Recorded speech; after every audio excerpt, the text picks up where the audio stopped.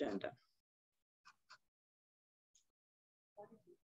Hi, everyone. Thanks for joining us today at our second annual ITRC and Me event. This is becoming a holiday event for us, and we're really excited to have you. I'm Patty Reyes. I'm the ITRC director, and I want to welcome you to this webinar today.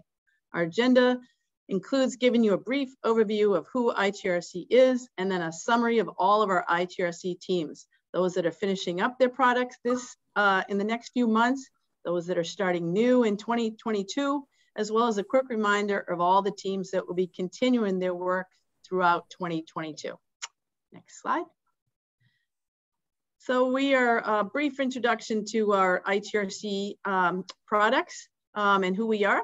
Again, ITRC is the nonprofit research arm of the Environmental Council of the States, or ECOS, and we represent all states and territories and are located in Washington, D.C. We are a state-led organization composed of members from state agencies, the federal government, the private sector, academia, tribes, and community stakeholders. ITRC members participate in technical teams and produce tools, resources, training courses, and guidance on environmental technologies and innovative approaches. Next slide, please. Who are we? Well, our membership, as you can see, is currently over 1,300 participants, as shown in that breakdown of the pie chart. But the real benefits of ITRC are that we share best practices that often result in decreased costs and time for state regulations. We leverage our partnerships, we increase our efficiencies, specifically right now in renewable efficiencies, and we foster a network for industry leaders and regulators to work together, to communicate. We're truly a unique catalyst for dialogue between these individual groups. Next slide, please. This slide just lists all the teams that we'll be covering today. And before I turn it over to the first two team leaders that will speak about the products that they have completed this year or are completing in the next few months, I want to thank everybody again for joining us. We are going to allow questions throughout. We're going to stop for a quick Q&A, but you can put your questions in the chat at any time, and we will refer to the team leaders, for those to the team leaders. So at this time, I want to introduce the two teams that are finishing up. First is Becky Stanton from California's Office of Environmental Health Hazard Assessment. And Becky is the current team leader for the strategies for preventing and managing harmful cyanobacteria benthic team. Becky, that's a mouthful, but please take it away, and thanks for joining us. Great. Good morning, all. And I again want to welcome you on behalf of myself, my co-team leader, Ben Holcomb from Utah, and our program advisor, Sherry Basinger. And happy to share our team website there. I think the link will show up in the chat shortly. And we'll go on to the next slide. So we started out with a cyanobacteria team last year and covered primarily planktonic or water column cyanobacteria. And why we developed a proposal and have been working on a team for benthic is that it's quite unique for certain aspects of its ecology and life cycle. It'll grow as mats attached to bottom surfaces, either the rocks or cobble or sediment along the bottom, or other plants, debris or vegetation. As it grows, pieces can get attached and then float to the surface. And then as water moves and they float along, they can also strand along shorelines where there might be a higher risk of exposure to humans or animals. Because of this life history, it can occur in clear water and in areas with higher flow, either lakes, reservoirs, streams, or rivers. And while it's growing along the bottom, it might be less visible and can also co-occur with non-toxic filamentous green algae. So the environmental conditions in which it can grow affects this differently. And there can be human and animal impacts, and particularly documented dog deaths when the mats are either contacted or ingestion. And they do tend to more commonly produce neurotoxins such as anatoxin A or saxitoxin. Next slide. So the team that's been going on again since January of 2021 developed a lot of information that's helpful on the ecology and life cycle, and again, why these are different. we've developed a more robust section on cyanobacterial toxins that can be produced by both cyanobacteria that grow as benthic or as planktonic. We've also revised the information on the monitoring and management strategy tools. We've revised the management strategy sheets to incorporate what we know about benthic as well as the existing information for planktonic. And again, we consolidated information in the visual guide so that it's all in one place for these different types of cyanobacteria. And those will all go live next spring. Next slide, please.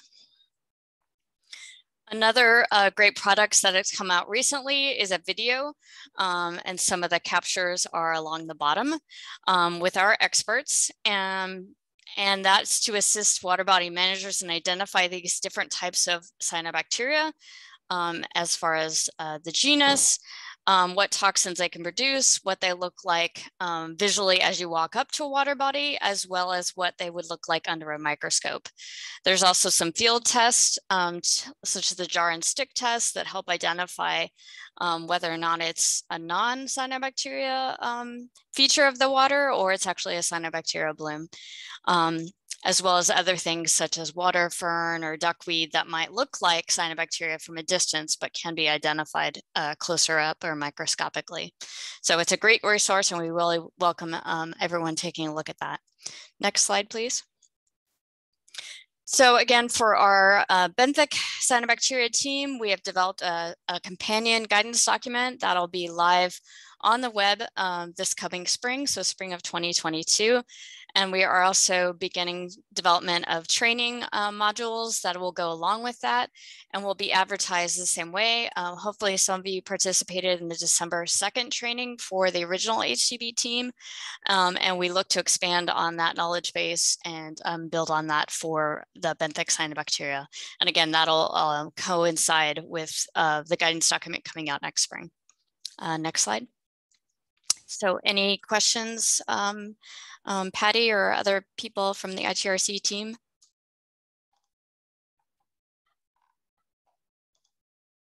Don't see any in the chat yet, but please, for those folks that just joined us, please feel free to put a question in the chat, and I will moderate it, and we have a few minutes for questions. Yep, I think one just came in. Do all cyanobacteria blooms produce toxins? And that is a false. No, they don't all, but we have to identify what taxa are present, and then you can't visually tell if they are producing toxins, because even if they have the potential, they may not be expressing those genes at any one given time. So it does take a little bit of work, and we always recommend that if they have the potential to produce toxins, you would assume they could be toxic until we know otherwise. Thank you. Thank you. Does anybody else have any questions for Becky? How about, can you tell if a bloom is producing toxins by just looking at it? No, it doesn't change in appearance.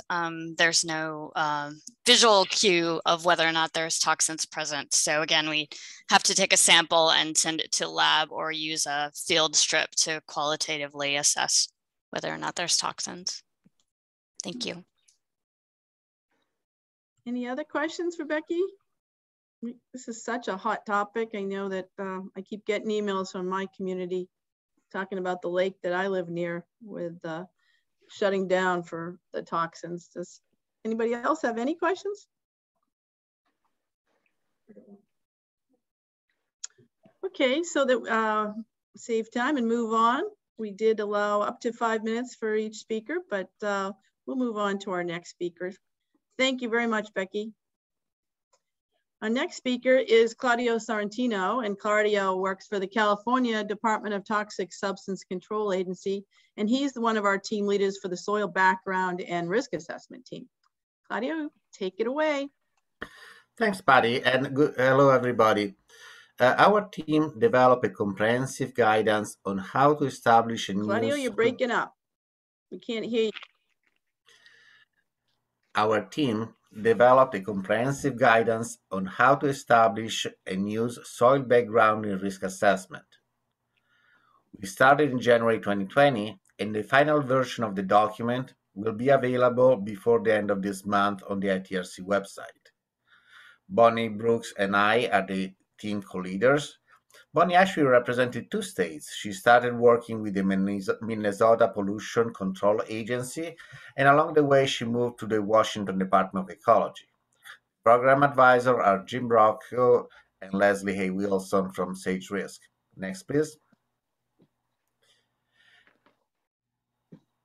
Here you can have a glance of the composition of the team and the balance between private sector members and regulators and academics. We had about 120 regulators on the team, 90 from agencies from 37 states plus the District of Columbia, 30 from 7 different federal agencies, including EPA, DOD, DOE, and USGS, for example. We had private sector members, about 120 of them from 58 different companies. So as you can see, there is a reasonably balanced split between private and public sector that ensure that all voices were represented and heard. Next, please. Here you have a list of some of the topics covered, and I want to highlight, for example, in section 2, we described the definitions of a natural and anthropogenic background, as well as what is the fault and site-specific background. Another section, for example, covers how to carry out background studies and what you can do with existing data when you have them in terms of calculating background values. Also, we cover using geochemical evaluation and environmental forensics as additional lines of evidence that can help figuring out what is background and how to determine that. Next slide, please.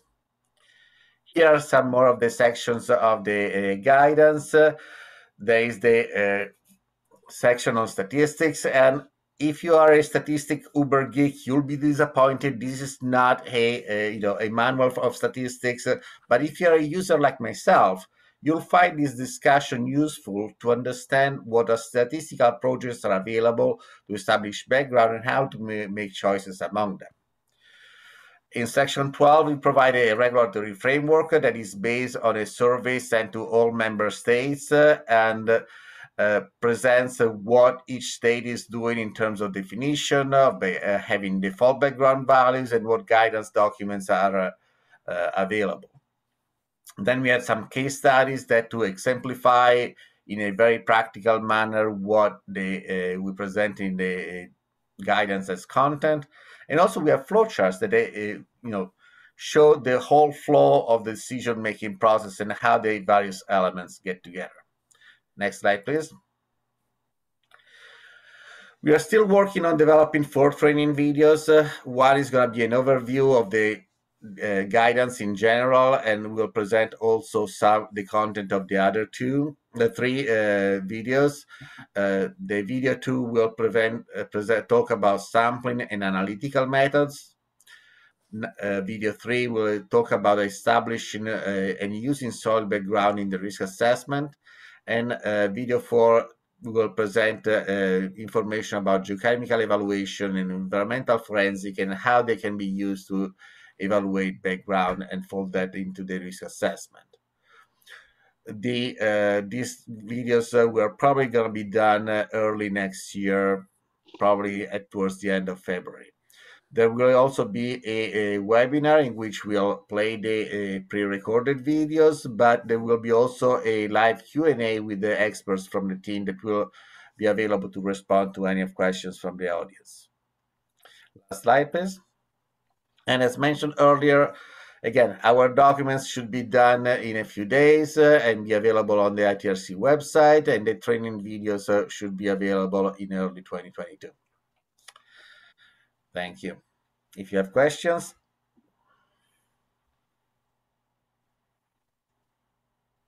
Thank you, Claudio.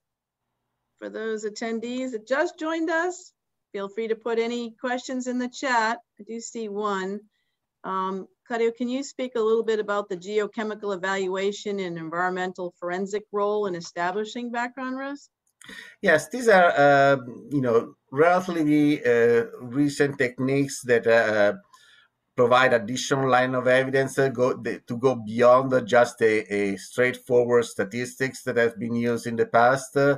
And again, these are fairly sophisticated analysis, and people with expertise in the area, they should be performing those analyses. It's not run of the mill, but project manager risk assessors should be aware of what they are, how to interpret them, then, and what kind of question to ask when they are presented with this kind of information, and what information they can provide as well.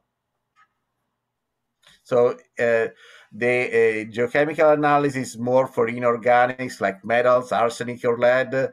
The environmental forensic is more, for example, for PFAS or PAHs or PCBs. These are other organic chemicals that often contaminate cleanup sites. Great. Thanks, Claudio. Very informative. And I'm surprised you didn't mention you're the first team in the history of ITRC to completely finish up without having met in person due to COVID. And hopefully the last. Yes, hopefully. Absolutely. We are planning to make sure that it's without any control over COVID, make it the last team that doesn't have a chance to meet.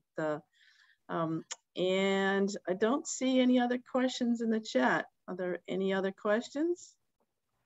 Anybody have any questions? We will give folks a few minutes at the very end. If you think of a question during the rest of this webinar, feel free to send the questions then. But if there aren't any, I'm going to pass the baton over to our ITRC co-chair, Randy Chapman from the Virginia Department of Environmental Quality, who's going to introduce our new 2022 teams. Thanks, Randy. Yeah, thank you very much, and welcome everybody, and glad you could be on the call. Yes, I'm not introducing 22 new teams. I'm talking about the ITRC 2022 new project teams. And the registration is open for these teams. The teams will start in January. And as Patty mentioned at the very beginning, and Claudio discussed during his couple of his slides, you can see that there's a makeup of a variety of people on these teams. So even if you're not particularly in that area of the new teams, if you know somebody in your program or somebody in your agency and somebody in your group, we are looking for everybody from different facets, regulatory, industry, stakeholders, everybody we can to be part of those groups, because it's very important that we have a broad spectrum of input and insight. So certainly we encourage you to sign up for the teams or talk about it to other people and introduce them. There's the ITRC webpage you can go to get it for more information. And if you have any other questions, certainly put them in the chat box, and we can, after the introduction of the 5 teams here, we can answer those questions or send them to the ITRC group, and we can, for later on and further discussion. But we really encourage you to sign up for these teams, or if you know somebody, tell them about these things. All right. So the first team that I'm going to introduce is kind of an update. It's an existing team, the PFAS, and we're fortunate that everybody for the new teams we've asked each team to have a team leader, one of the people, the team leads, to discuss their project. And the first one will be the PFAS update by Sandra Goodrow from state of New Jersey. Sandra, it's all yours. Thank you, Randy. Yes, I'm Sandra Goodrow. I'm a research scientist with the New Jersey DEP. I co-lead the PFAS team with Kate Schlosser of New Hampshire, and we have amazing program advisors, Leslie Hay Wilson and Jim Rocco, just really top-notch program advisors. We're very lucky to have them. At the top of the slide there, you can see that we do have an existing team website. We have a guidance document up that was originally published in April of 2020, and we have since been working on some updates. And we have a set of team fact sheets on PFAS that cover different topic areas. So as I said, we started in 2017. We put out the guidance document in April of 2020, and this year we've been working on updates. So in July, we added a new surface water quality section. And in December, we have a whole bunch of new updates, which I'll go over on the next slide, or at least I'll give you a taste of them. There's a lot of them. We also continue to regularly update the PFAS water and soil values table, which is a collection of regulatory values from around the states and other countries that can be very useful to site managers and other state individuals that are concerned with PFAS contamination. And we're doing a lot of training and outreach opportunities. Next slide. So this slide gives you an idea of some of what we've been working on that we're going to complete and have as part of the TechReg updates this December, so any day now. We've updated the references across the document, and then in 10 sections, we've identified where the information is expanding, that we're getting more in the literature or more at the state level, and that we need to expand the content that we've put into the tech reg. So for instance, in a few sections, such as the firefighting foam and the site characterization section, we've added a discussion on source identification, or what some people like to call forensics, to really kind of understand where that PFAS contamination originated from in what you're seeing in the results of your environmental media today. We have updates in the sampling and analysis section, which are extensive because there's a lot going on with getting good, reliable sampling and analysis. So that's really going to be cutting edge when we finally publish this, and lots of other good information on treatment technologies and such. So in just the next few weeks, we'll make sure and have that updated. Next slide. We're also expanding our training products. You can visit our training page. The link is up there. We have several PFAS topic videos that can cover topics such as fate and transport, site characterization, nomenclature, and we have 4 roundtable expert Q&As. That's a real interesting training concept. We brought together some of our top experts on PFAS in different areas, and we took questions from the participants, and it really turned into a very unique format that we recorded, and we provide a written digest. So those 4 roundtables are available on, or at least the early roundtables are available, and we're working on getting the later ones posted. So that's our training page. And we also like to partner with multiple course trainings across the country. Before COVID, we would travel and have our authors and the team members as part of the trainers. And we've been doing a lot of video training in the past year or so. Next slide. So moving forward into 2022 to 2023, we've still got a lot to do because the science is really moving. Our team members are going to be collecting, evaluating the distribution of the emerging science. So for instance, we're exploring the newly identified PFAS, expanding the understanding of current topics and addressing recently identified concerns. We're looking to update the guidance document further, estimated to be around June 2023. We're going to update the video and in-person training content and come up with short fact sheets of new case studies. We're kind of working on the content of those. All these ideas are provided by our members in meetings that we've had, such as the fall virtual meeting. We had breakout rooms to really discuss what questions we haven't answered yet in the guidance document and where we need to go and to collect the data. So there's some great discussions going on. They're certainly not done yet because this new team, this new side of the team starts in January. So we're looking for members to participate. You know, we have some great people already, but, you know, we're always looking for some fresh eyes to look at the information. So on the right side of the screen, you see some of the topics that we cover in the PFAS document. So there's a lot to do moving forward. Is there another slide? Or nope, I'm going to send it off and send it over to the sediment cap update. Yes, thank you. I am Wes Thomas. I'm an engineer and project manager with Oregon DEQ and representing the sediment cap update team today. I also wanted to introduce my co-lead, Richard Doucette, who is currently a regional land protection program manager at Virginia DEQ. We're really excited to have Richard, and I wanted to acknowledge our two program advisors, Sunal Patil and Hilda Fade, both engineers with Arcadis. And really, I just want to say today that we are expecting to get up and running in early 2022.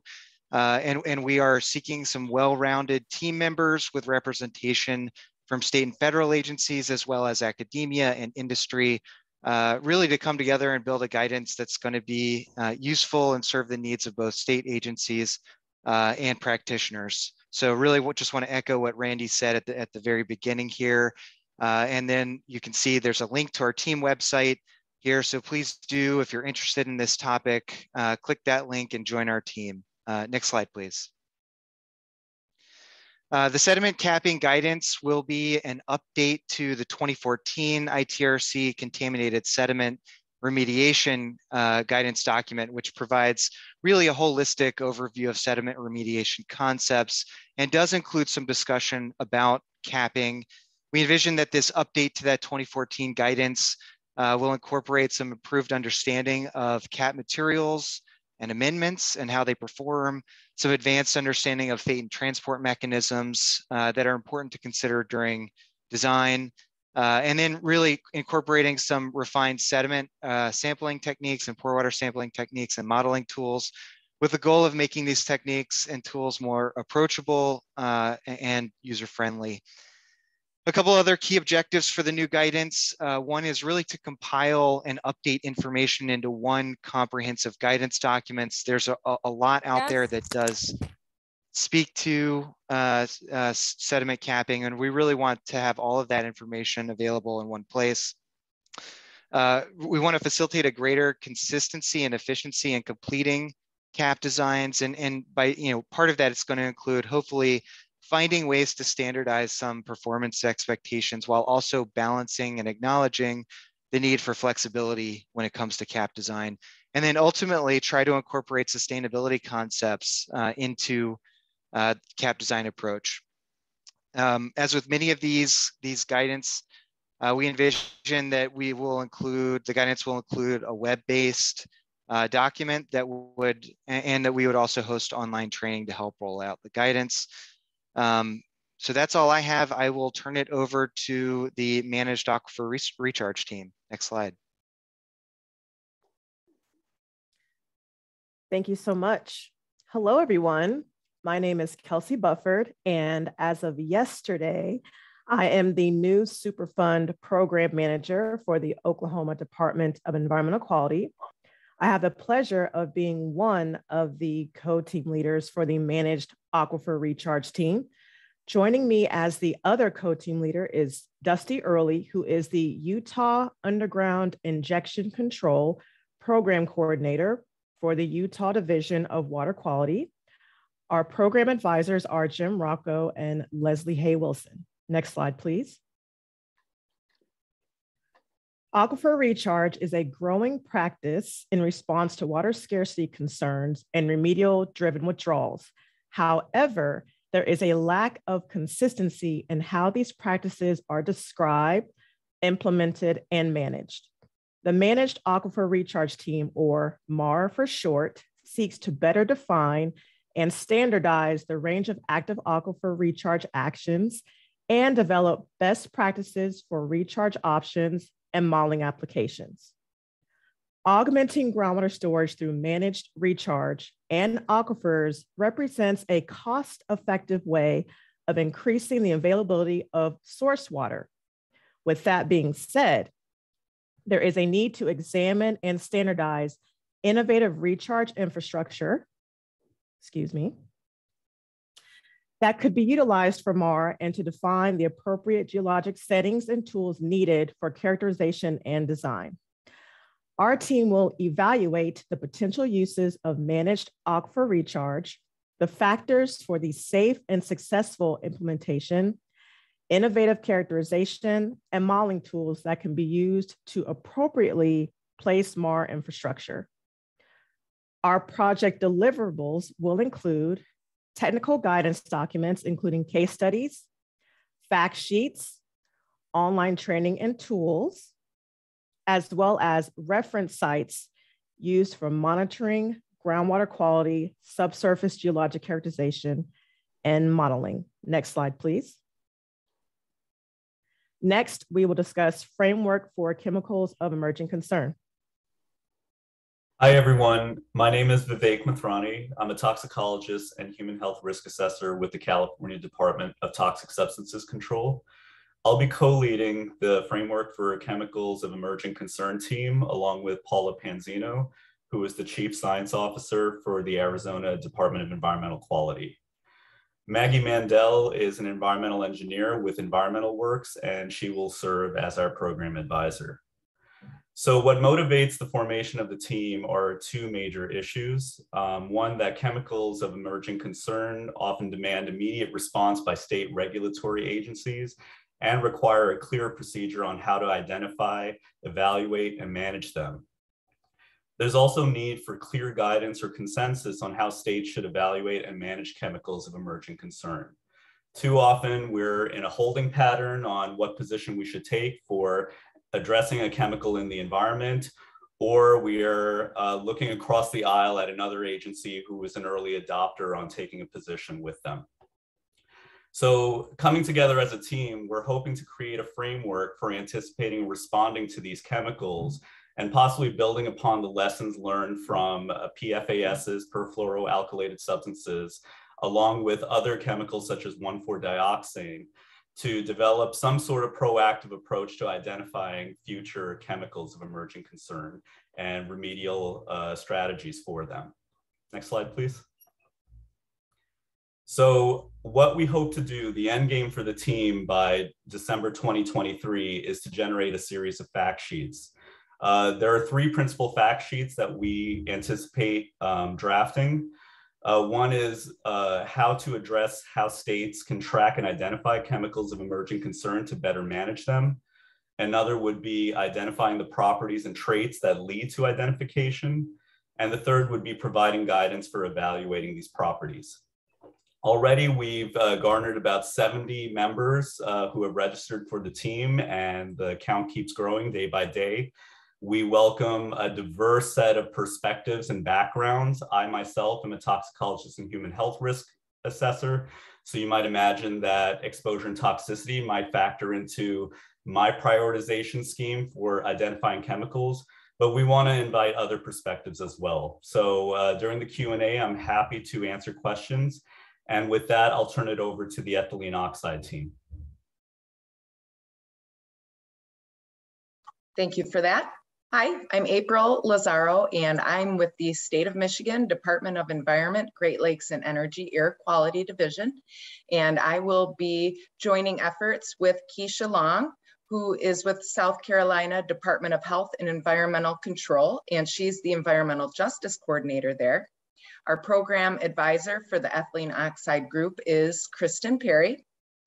And one of the things that I find great about this group is that ITRC is really broadening our horizons with this one into the foray of air quality and this issue of ethylene oxide. We've got a few points we want to expand on and broaden our educational materials on. And I want to point out at the beginning that while we have some basic ideas for how we plan to proceed, we'd like to say that this is an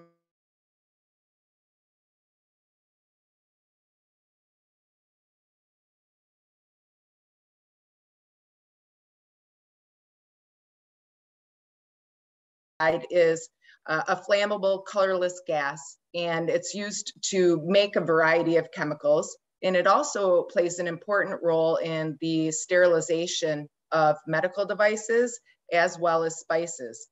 And so the emissions from ethylene oxide can come from these point source emissions. There's also some non-point source emissions out there that are causing some background efforts for emissions that are hard to define. And so we want to try and establish a consensus on how best to measure and analyze ethylene oxide in the environment. And then one of the things we'll do with that information is to improve our efforts to better manage and effectively communicate risk to communities that are living near ethylene oxide emitting facilities. Next slide, please.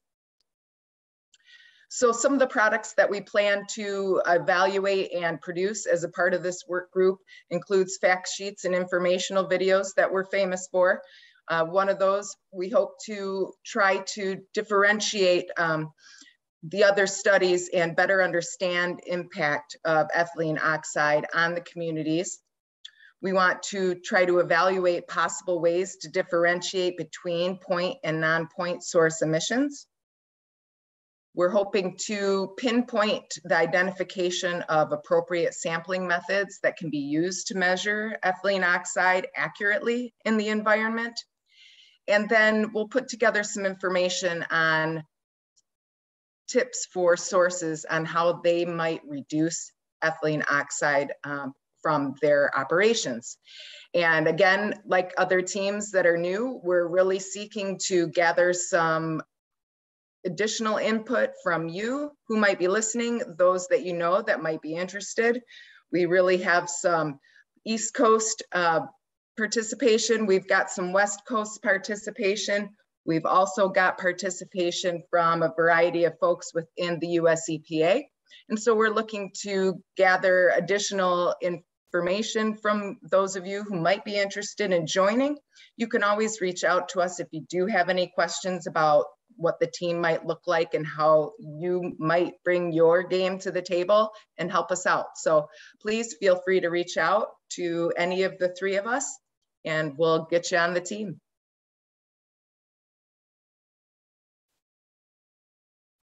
All right, thank you, April, and everyone else who talked about the new teams. I just want to add on to what April just said, and I will say this from experience. Being on one of these teams, folks, if you have not been on a team yet, you're going to be exposed to people and get to interact with people that you never thought you might normally would in your day-to-day work. So, you know, not just joining a technical team, but the other people that you guys are going to meet, that you're going to have interactions with. It's really professionally fulfilling. It's really interesting, and I really encourage you to think of it also from that way. It's not just the technical, hey, it's work, it's got to slog through it, but the opportunity to meet people that you probably would never meet, you know, in another normal situation. So again, thank you, April, and everybody else, the team leads who discussed the new oncoming teams. I hope you guys are interested in signing up. Again, if you may not be interested, please recommend to any of your folks that you work with if you think they might have an interest, and pass this along. Now, I don't see any questions except for one that was sent into the chat room. It was basically started with the PFAS, but so we're going to just jump back to the soil real quick just to cover it. The question was, do you see the depositional method having an effect on the way they evaluate soil contamination?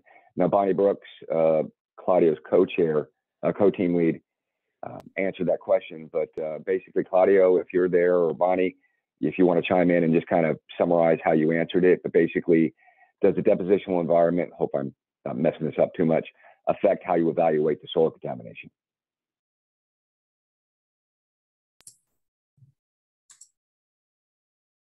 Yeah, no, maybe. Claudio, if you wanted to take that, this is Bonnie. Oh, go ahead, go ahead.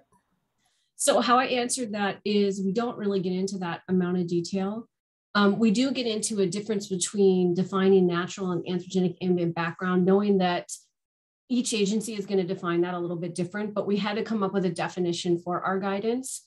And so we don't get into that much detail, but we do provide that definition. And then also, we get into how to establish background, how to use it in risk assessment. And that's not going to be really different. Like the statistics aren't going to be different, but the thing that might differ a little bit would be the geochemical evaluations, as Claudio said earlier. That's really used for inorganics. And then also the environmental forensics, which is going to be used for organics. And usually our organics is going to be our anthropogenic ambient, and our inorganics are going to usually, not always, be our natural. So we don't really get into deposition or anything that really reaches that level in the actual guidance. But the closest thing to it would be those different definitions and then how you actually incorporate that into establishing it or using it or deciding what to include and what not to include. I hope that answers the question. If it doesn't, let me know. Okay, thanks, Bonnie. And again, anybody who you have questions, please send them in, and we can answer them at a later date.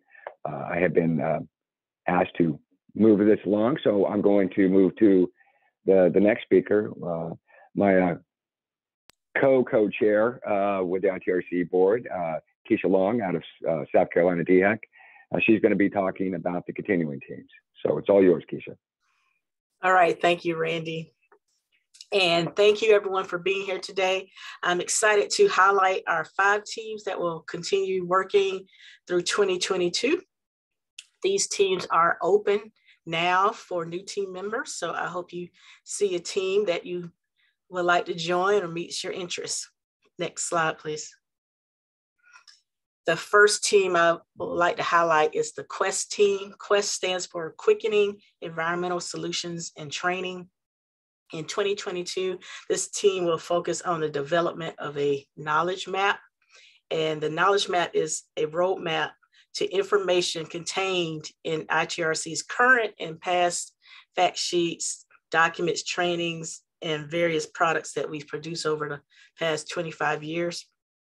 The knowledge map will be a framework that outlines where users can access information on environmental remediation topics within ITRC documents. For example, the knowledge map will provide a comprehensive list of documents or trainings that cover conceptual site model development or risk assessment or what have you. As the team develops the knowledge map, they will highlight if there are any gaps or if there are concepts that would benefit from a summary sheet or added context. And in these situations, the QUEST team will look to develop one-page concept summary sheets, fact sheets, or short videos.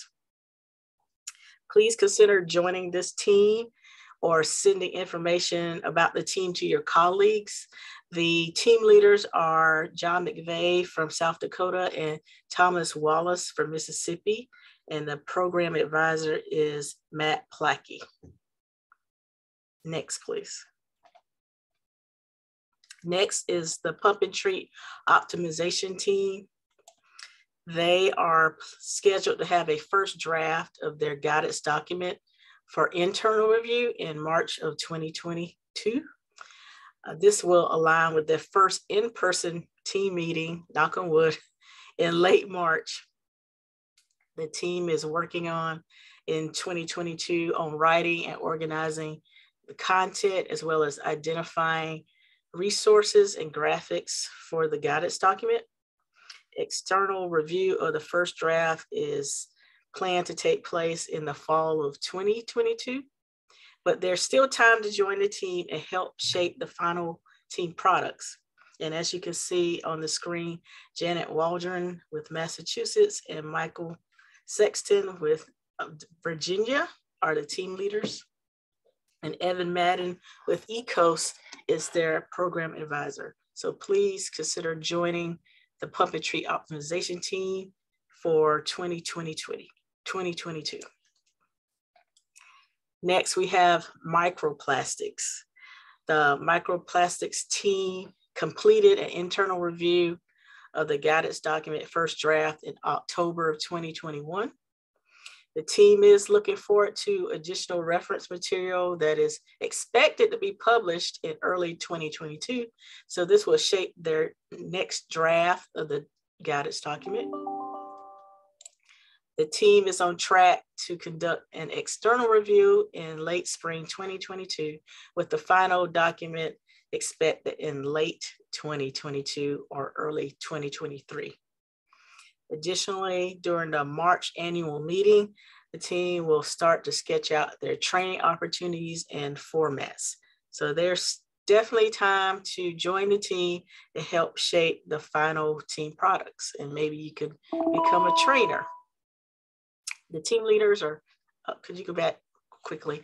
The team leaders are Valerie Hanley with California and Kim Nimmer in North Carolina. And Sherry Basinger is the program advisor. Okay, next, please. Environmental data management best practices. We all have to deal with data, and we can get a lot of data and maybe be overwhelmed by it. So the EDM team will start their 2022 year by pulling together draft information in preparation for internal team review in late January, and that will go through February. In March, the team will be getting together to review edits from the internal review, as well as start the development of the training options.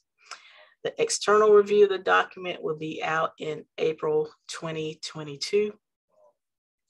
There are opportunities to shape the presentation of all the products throughout 2022, as well as be a reviewer.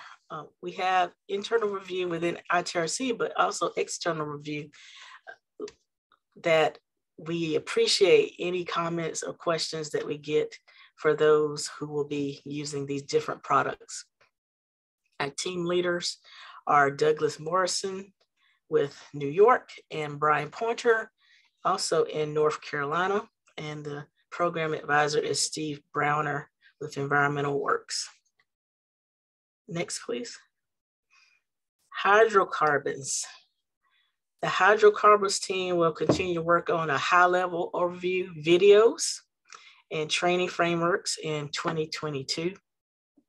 The team continues to work on multiple scenarios that will help draw together the LNAPL, TPH, and PVI issues for the training. And ITRC has documents currently on all of these issues. This will be a comprehensive review and notation of all of these documents and trainings. The team hopes to have draft training scenarios and opportunities available in late spring of 2022. If you would like to join the hydrocarbons team, there are opportunities for the first dry run presentation of training courses in summer 2022. So you can help shape the actual training of these products. And team leaders, Tom Fox with Colorado and Richard Speece out of Vermont. And Jeffrey Kuhn is the program advisor. And with that, I believe that's my last slide. And please put your questions in the chat and we will answer them as we see them.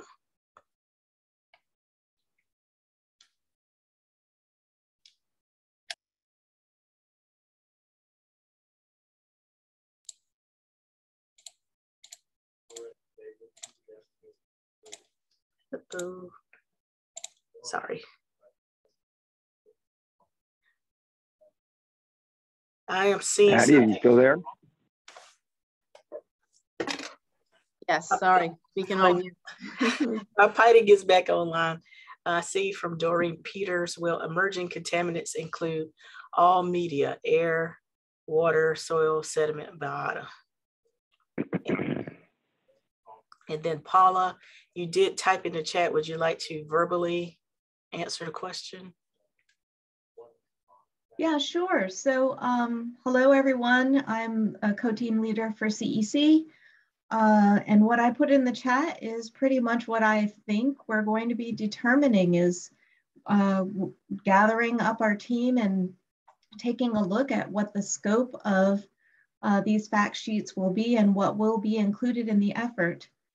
I do believe that we will be working toward understanding how to prioritize and determine what a CEC is. And in doing so, we'll be looking at exposure pathways, which will cover all of the media that Bonnie mentions in her comment. Okay, thank you so much, Paula. As you can see in the chat, there's a link to register for all ITRC's active teams. I encourage you to please check it out. Thank you. And I would like to hand it back to Patty for the wrap up. Thank you. Wow, we're 10 minutes early and I lost my bet. I thought we were going to go well over the hour, but I just wanted to thank everybody for joining us today. I know it was a valuable time that you spent with us today, and I hope it was clear that we want you to join ITRC. If you're not already a member, we want to see you on these new teams and the current, the continuing teams in 2022. And again, we have our website there where you can contact us if you have any follow-up questions. All of our contact information is located on that website. And for more information, as well as the, on the individual teams, can be found on that website. But if I don't see any other questions, there is actually one other, and it's a very good question from Karen. She asks, when you request to join a team on the ITRC website, what does the process look like for acceptance? And what is the usual time commitment for being a part of the group? Okay, so it's a slightly different time frame if you are an industry member, because your company has to join the industry membership first, and then you can join any team. But for all others, it's very quick. You go up, you sign in, and within typically 24 to 48 hours, the team leaders and the program advisors for those teams will accept you, and you'll receive a welcoming letter from ITRC that you're on that team. But you need to first join. If you're an industry member, the company needs to join. You can join as many teams as you'd like. The time commitment is going to vary depending on the team, the life cycle of the team, where they're at, and your availability to participate. So everybody's a volunteer, and we understand that sometimes people are much busier, you know, during field season than other times of the year. So I would say we're always pushed on this, that it's anywhere between 1% and 10% of your time. We do have 2 meetings a year for each team that are in person. And we're hoping to be in Salt Lake City for the annual meeting the end of March of this year. And then in the fall, the teams will also be meeting. They also meet once a month, typically 60 to 90 minutes on a Zoom call to determine their next steps. So that's the time commitment, but it really is up to you. I also wanted to say that if you did not see a topic that's of great interest to you today that we're not working on, we do start the whole proposal process in the spring, the prior year, and we would love to see as many proposals as possible from anybody on any environmental topic.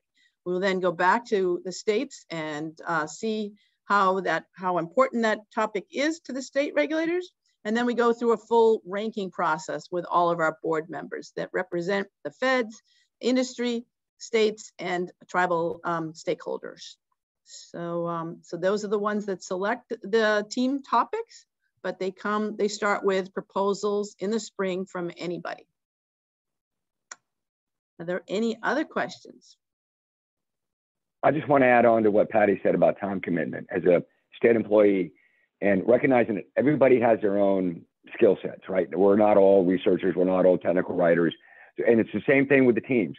We need people for various different roles. Maybe you can be part of a subgroup that maybe you're helping with the writing, maybe you're helping with the researching, maybe you're helping with the editing. And at different, like Patty said, during the life cycle of the team, there's different way how we're focusing on it. Does it flow correctly? Does it read correctly? Does it, you know, how does it look grammatically? Is it simple enough in language or too complex? Or you're adding things from your own experience? So there's different roles for different people. But certainly, as Patty said, it is what time you can put into it and is available and whatever fits your skill set. So we encourage you to be involved regardless of what particular, you know, maybe not this team is your first team and maybe you're not really great at it, but at the second team, you're more comfortable and whatever you can do, but certainly be involved. And there's different things that we need people to do during the life cycle of a team. So please, you know, sign up. And if there are no other comments or questions, I think we will end the Zoom. And again, thank you so much for joining us today.